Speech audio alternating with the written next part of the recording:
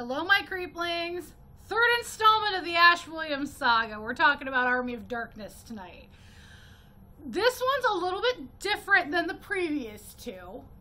This one has a lighter rating. I want to say it was PG-13, mostly for language and violence. So, recap. Evil Dead 2 took place over the course of 2 nights in the Nobi cabin. At the end of Evil Dead 2, we have opened a time vortex, and Ash and the Delta get sucked in and deposited in the year 1300 AD, in what I'm assuming is England, because everybody's got cheesy accents. This is definitely the most heavily comedic in the series. This is the final feature film featuring Ash Williams as our protagonist. After this, we move into the television show territory. So let's get started, shall we? This one, definitely, I had a friend, I just lent this to him. He's a youngin' at work. He's a big film fanatic. Hi, Micah. Hope you're watching this. He put it pretty succinctly when he said it reminded him of a Monty Python movie. I think that's an apt description. An Americanized Python movie to a point. There's lots of, this is more of a fantasy adventure with some horror elements, animated skeletons, etc., the Deadites. Watching this, you can definitely see where a lot of these guys went on to work with Hercules and Xena and those crews. It definitely gives you the feel for that. We have some bigger names in this one. Not a whole lot, but some.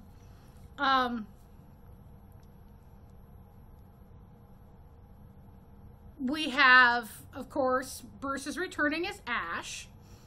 Embeth Davids from Matilda, Miss Honey, or she was, I can't remember the name of the character, but she was in the Matthew Lillard 13 Ghosts. She's in here as a character named Sheila. Marcus Gilbert is one of our English nobles, Lord Arthur. Ian Abercrombie plays our wise man. Richard Grove plays Duke Henry the Red, and I don't know if that was a put-on accent or if he just naturally had that, but I love listening to him talk. He's got a lovely northern burr. It's great. Timothy Patrick Quill is the blacksmith. Now, he shows up later in another Bruce Campbell vehicle, My Name is Bruce, which eventually we will talk about on this channel. He plays our blacksmith. Bridget Fonda makes a little cameo at the beginning because, again, we have to go through flashback to start it off with. She's Linda this time around. Now, 3 different actresses. They're all the same Linda, just a heads up. But because of rights issues, we both, Evil Dead 2 and Army of Darkness, have to do a quick flashback recap. So, of course, they got a different Linda actress. Cameo by Bill Moseley, horror icon himself. He's one of the Deadite captains. And Ted's in it, but it's a game of Spot the Ted. He plays 3 different characters and he does random skeleton voices. I'll let you figure out who's who when you watch. So, this one was done in 93. It was released in February 19th, 1993. So at this point, Bruce has a lot more under his belt. I think he had 2 Maniac Cop movies. Shortly after this, he'd get his own leading role in a TV series as the title character in Fox's Briscoe County Jr., which I still have yet to watch. It is on my list. Just need to get a hold of it. But Sam wrote it, or directed it. Sam wrote it with his older brother, Ivan. Now, Ivan's who I consider the quiet Raimi out of the 3 boys. He's actually a doctor. I think currently he's working in an emergency room in Chicago that I had read. But he goes in and he helps cleans up scripts in Hollywood. He definitely works with his brothers and Bruce. So if you see a writing credit by Ivan, it's a pretty interesting thing. I didn't get a chance to actually meet the guy because I was running low on time and I had my priorities that weekend when I went to that con. But I did watch the panel with him and Ted, and he's definitely different than the other two. He seems to be a bit more subdued, but he did get that rate. I'm not sure if it's the Raimi or the Abrams. I don't remember if it comes. I don't know if it comes from mom and dad, but he got that funny gene that all three boys seem to have. So he's a character.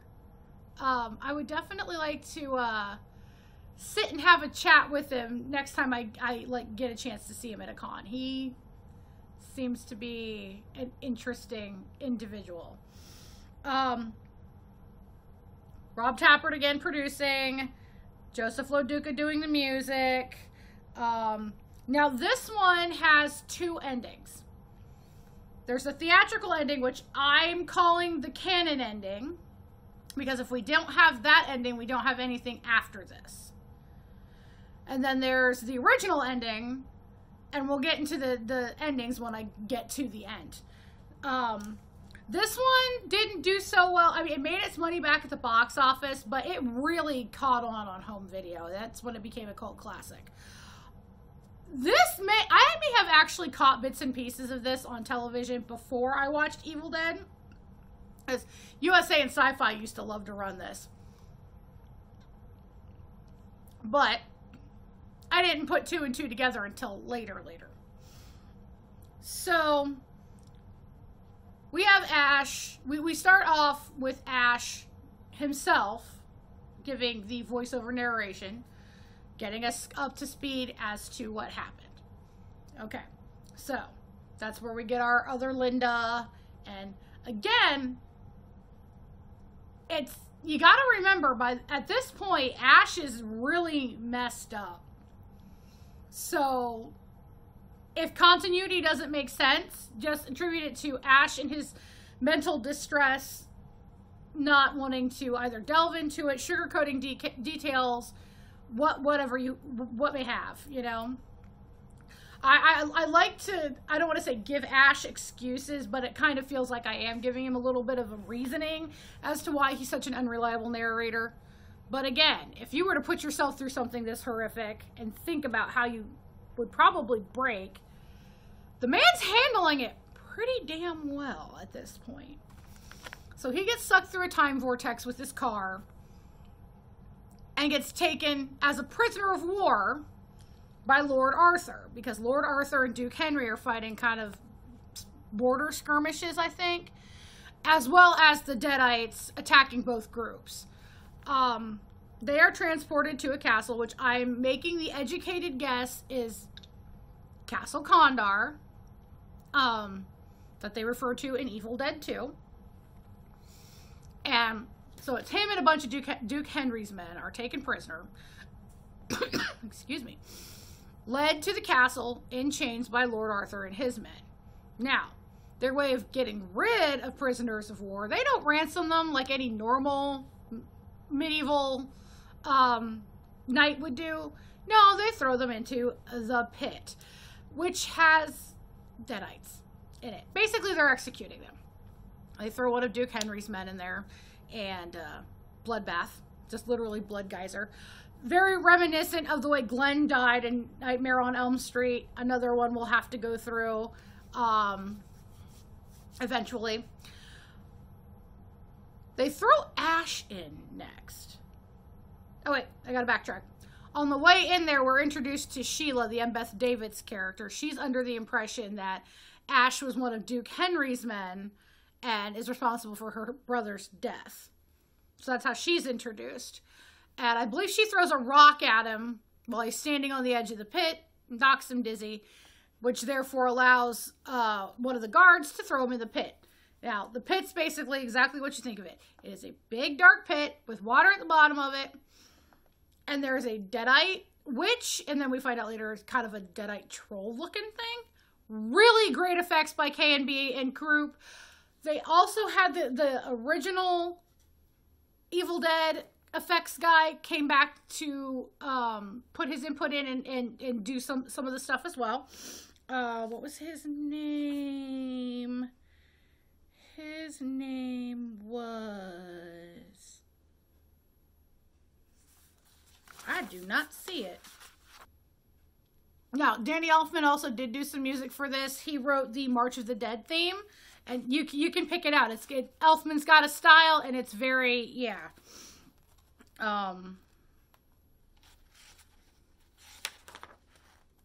Yeah, I can't find the guy's name, but I mentioned it, I believe, in the first one. So he came back to help with the effects as well. So Ash is in the pit. He fights the pit monsters, manages to get out because the wise man gives him back his chainsaw. I'm assuming he also at some point gave him back the shotgun. And when he gets out, this is where quippy classic Ash is really showcased. He calls them primates and primitive screwheads and just classic Bruce Campbell Ash. That's it. He's very quotable and very, very quippy, and I love every second of it. So of course they're all impressed. The wise man has them convinced that he's the chosen one, sent to help them. He just wants to get back to his own time. So they kind of treat him like a hero for a while, and they're like, no, and the wise man and Arthur are like, no, you must go questing for the book. He agrees so that he can get back. And this is where the replacement of the hand happens.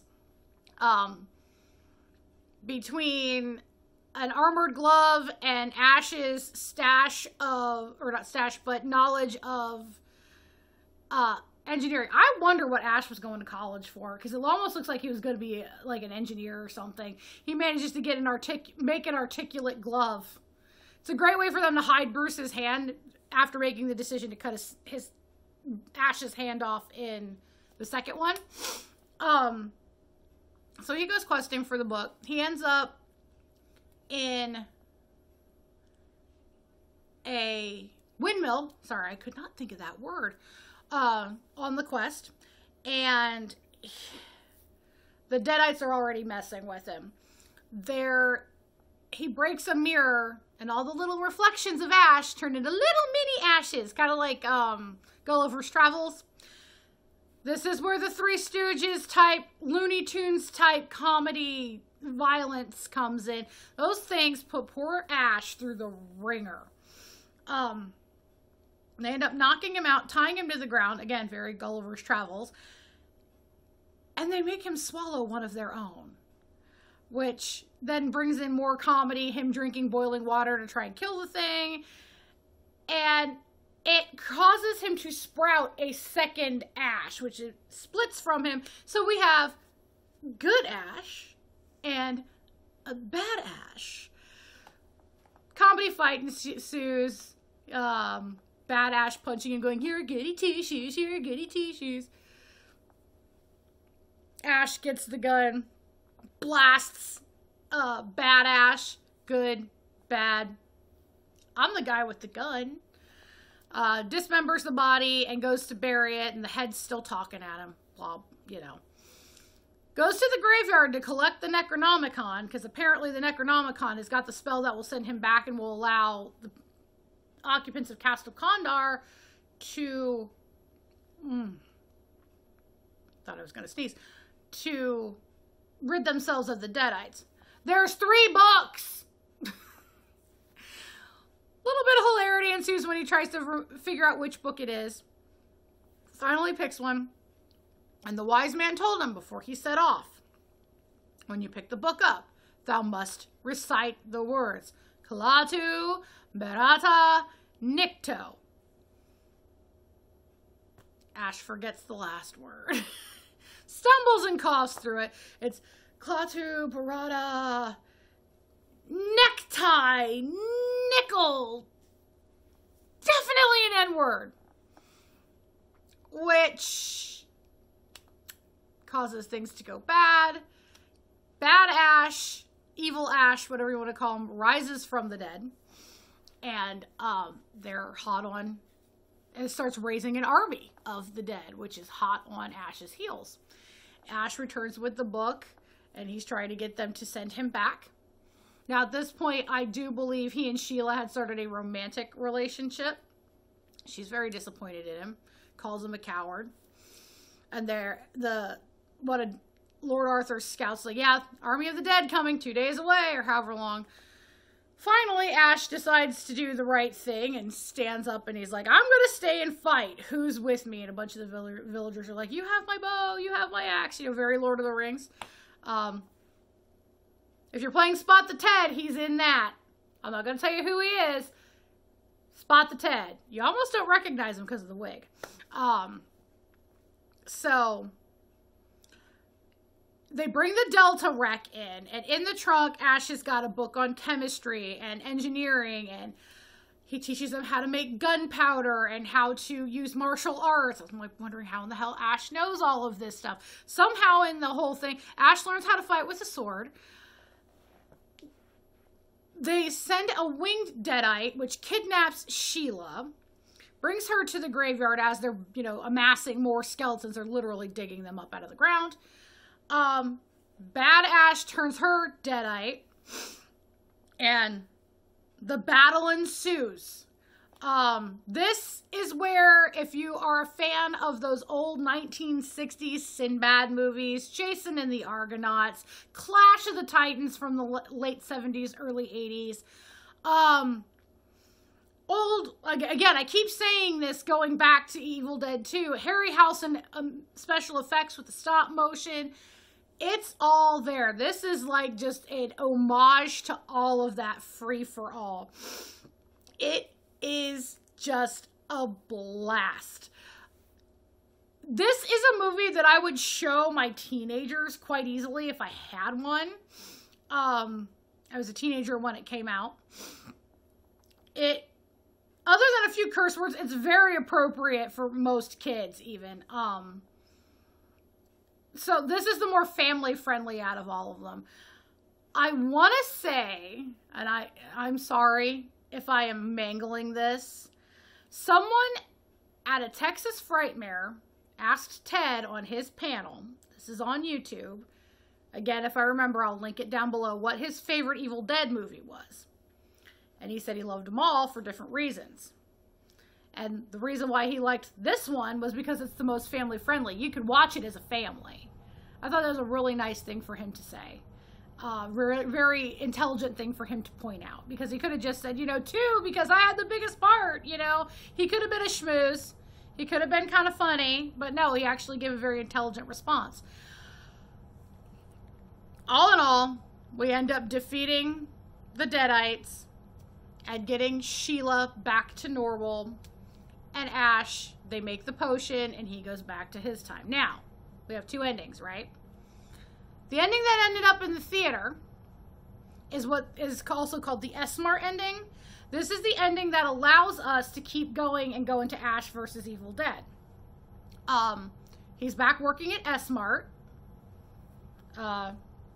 like he was in the beginning, and he's telling one of his coworkers, you know who the coworker is played by, a very, very adorable 20-something Ted Raimi. He looks so bored. Now, as someone who lives in their own S-Mart hell, I work retail, like the big box, S-Mart. I recognize that bored look. I get it a lot. So, bravo, Ted, for getting that very, very bored retail worker face. So Ash, he's like, I could have stayed with them. I could have led them. But no, I came back here. And of course, the character, the S-Mart clerk that Ted's playing, I believe I saw on Wikipedia, the character's name was Anthony. Anthony's like, yeah, so did you say the words right this time? Obviously very bored. He's heard this story 1,000,001 times. And Ash's like, I said them. Maybe not every single syllable, but I said them. Well, there's this cute little cashier who's like, that story about how you saved the world and everything. I think it's kind of cute. They're having this exchange, and it turns around. One of the customers turns around and she's a Deadite. So the Deadites have not been defeated. We are left with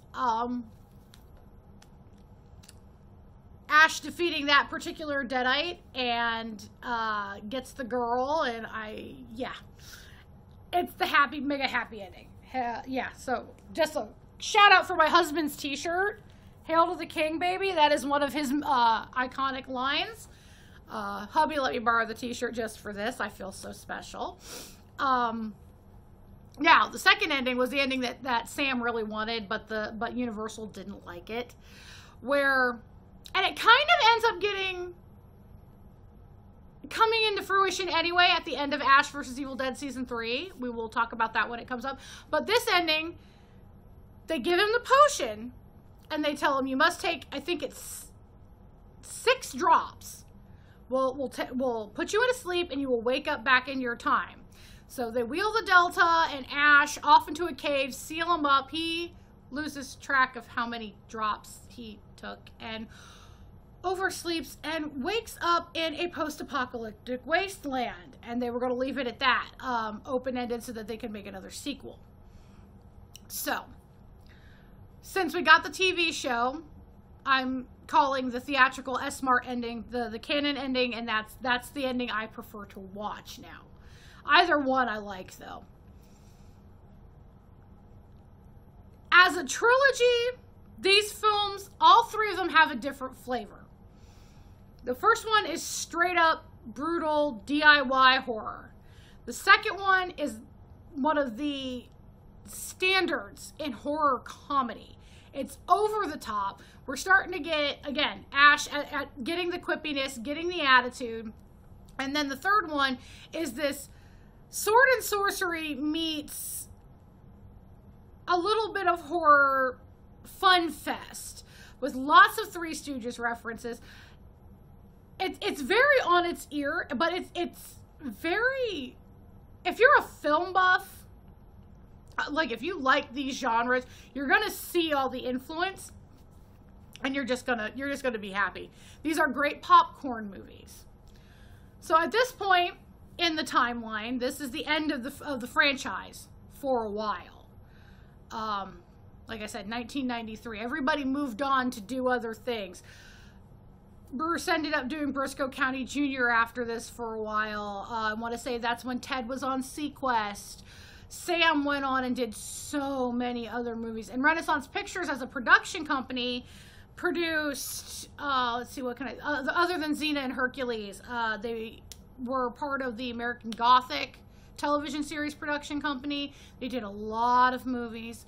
So everybody was working. This whole time from 1993 to, I want to say was it 2015? In the 2000s, the 2010s, I will double check my dates when I get to making those videos. The franchise just grew. We got a stage musical, which I have a bootleg copy of that I want to watch. I'm really pissed because my local area ran it annually around Halloween, I believe. No, just before Halloween, during the summer, because at Halloween that particular place switched over to a haunt for years, and I never got the chance to do it before they got shut down for noise ordinance. So, I'm hopefully going to watch that bootleg. Maybe I'll talk about that. I don't know. But it's actually getting a resurgence again, and I'm seeing a lot more places are doing it. So, maybe one day it'll actually hit Broadway. Because I don't think it ever did Broadway. I think it was off Broadway and then went touring. And then local troops could get a hold of it. We had at least 2 video games. Regeneration and Dead by Dawn. Where Bruce did voices and Ted came in and voiced for one of the characters in one of them too. I have not watched playthroughs for those. I do have some on YouTube saved that I'd love to watch. But again, because watching video game playthroughs are so long, don't always have the time for that.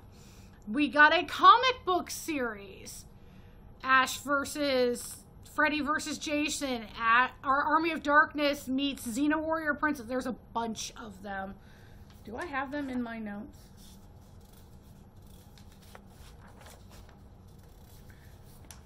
Yeah, okay. We have comics. We have comics for the movie adaptation of Army of Darkness. Army of Darkness, Ashes to Ashes. Army of Darkness, Shop Till You Drop Dead. Army of Darkness versus Reanimator. I really need to get a hold of these because I like comics a lot. Army of Darkness, Old School. Army of Darkness, Ash versus the Classic Monsters. That could be a good one. Marvel Zombies versus the Army of Darkness. Army of Darkness, From the Ashes. Army of Darkness, Long Road Home. Freddy versus Jason versus Ash. Freddy versus Jason versus Ash the Nightmare Warriors. Army of Darkness, crossover with Xena Warrior Princess. Why not?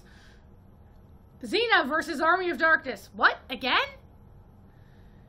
Army of Darkness versus Hack and Slash. You know, so that's all the comics. I need to get a hold of these. I love comics, so this is going to be fun to watch. He's become a mod that you can make in many MMORPGs online. So the momentum for the franchise just kept growing and growing and growing. So I want to say it was 2013, they decided to put a new Evil Dead movie out, but it has a completely different cast. Same idea as the first one, so it's kind of a remake, kind of a reboot, kind of a story on its own. It's in a cabin with the Necronomicon. Different group of people, different set of craziness. It did well, but a lot of people are like, where's Ash? Now, I know I had heard he had a cameo at the very, very end of the post-credit scene. Again, I have not seen this one. It is on my list of things to watch. So everyone's like, what's going on with Ash? Where's Ash? What's going on with Ash? So Starz, the cable company, and Renaissance Pictures gave us our wish. So the next step from this is Ash versus Evil Dead. What was Ash doing for 30 years from that point at the end of Army of Darkness to today? And what's going on from today to the end of that series? I cannot get enough of these guys. They all work very well together. Pull K&B Effects in there, and you've quite literally got one of my favorite afternoons.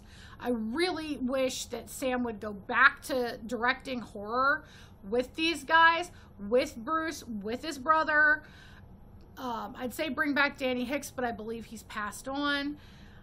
You know, give me more of this stuff. Although I am very happy with Raimi's Multiverse of Madness. But Sony, I know you're still holding on to one Marvel character. And I know you've worked with Disney and Marvel to bring Spidey into the Marvel cinematic universe. And you've brought me J. Jonah Jameson. But you ain't brought me my Hoffman back.